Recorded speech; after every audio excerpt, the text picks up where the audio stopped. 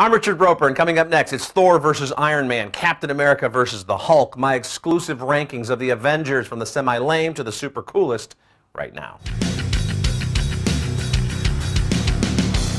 One of the many cool things about Marvel's The Avengers is seeing Tony Stark meeting Steve Rogers, not to mention Iron Man encountering Captain America. But let's be honest, some of these Avengers are more impressive than others.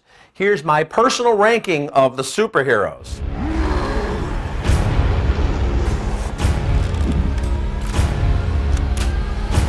At number 6, Black Widow. Ooh, she has a tight outfit and she can fight. Well, the same could be said for Charlie's Angels or even Hilary Swank in that Karate Kid movie. Don't get me wrong, I love Scarlett Johansson in this role, but does anyone believe for a second she could really take out all those Russian thugs? All right, at number 5, I have Hawkeye. Okay, it's Jeremy Renner. He's great, and watch how he walks really fast, and he always has great purpose. But a bow and arrow? Really? This guy might not even win the Hunger Games. You here with a mission, sir? Trying to get me back in the world? Trying to save it. My 4th favorite Avenger is Captain America. Now, this guy's kind of a dork, actually. Oh yeah, he can run fast and he can bench press 1,200 pounds, which would make him a sure first-round draft choice when the NFL's picking their next prospects.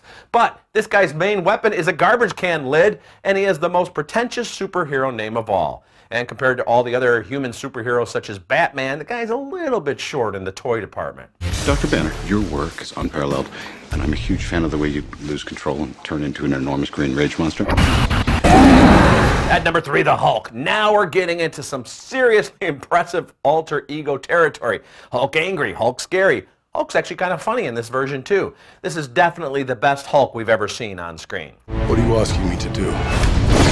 At number 2, I've got Thor. Somebody should fix this guy up with Storm from the X-Men, or maybe not, the sex alone might destroy the universe. This guy is a god, plus he talks like he's in a Lord of the Rings movie. How fun is that? No offense, but I don't play well with others. Big man in a suit of armor. Take that away, what are you? Genius, billionaire, playboy, philanthropist.